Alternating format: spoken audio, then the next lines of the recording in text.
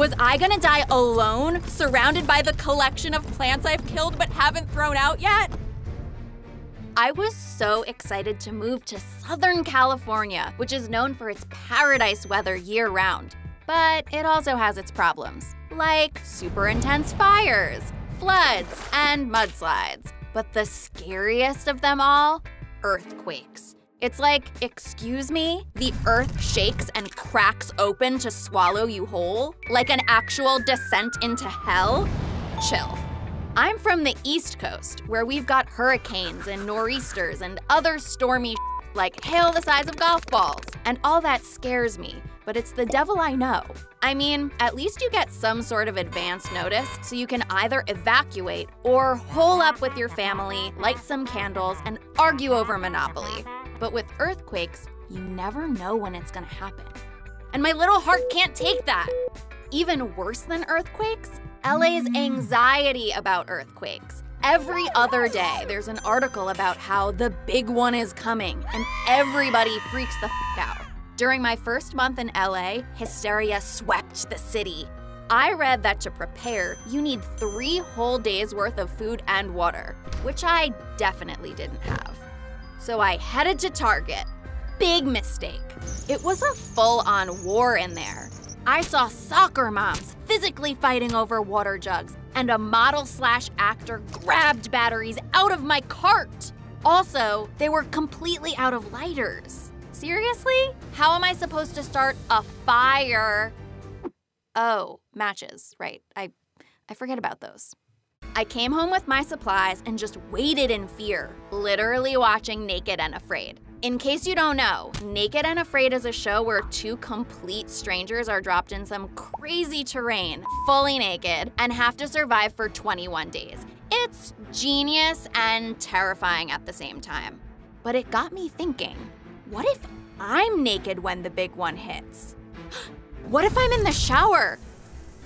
Or asleep on a warm night? Or why else would I be naked? Maybe sleeping with someone?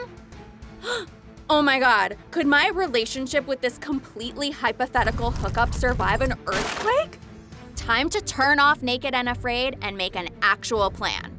Okay, apparently the safest place to be during an earthquake is inside, under a sturdy table. Love that. I'm a hermit, so that's right up my alley. But the sturdiest table I have is the Ingotorp from IKEA, and it's not even new. I got it used off of Craigslist. Would the Ingotorp be strong enough to shield me from disaster? I was starting to freak out. I had been so excited to live alone, but maybe being isolated in my studio apartment was actually dangerous. At least I had Kiki across the hall. So I went over and knocked. Kiki, what is our earthquake plan? Earthquake plan? Honey, if doomsday comes for us, I'm just gonna light some sage, get into child's pose, and let that happen. Ugh, for real, Kiki? Listen, if you survive, will you at least check on me, and I'll check on you? I made her promise, and she made me take a shot. It made me feel better. Almost. Not really. Not at all. I almost threw up. I went back home and packed a survival backpack full of all the essentials. First aid, some water, canned food, but then also like toilet paper? Oh, a flashlight, and I can't forget chapstick. Honestly, moisturizer in general, I get so dry. And maybe shampoo and soap stuff too, like I'm trying to bathe, right? And razors. Am I crazy?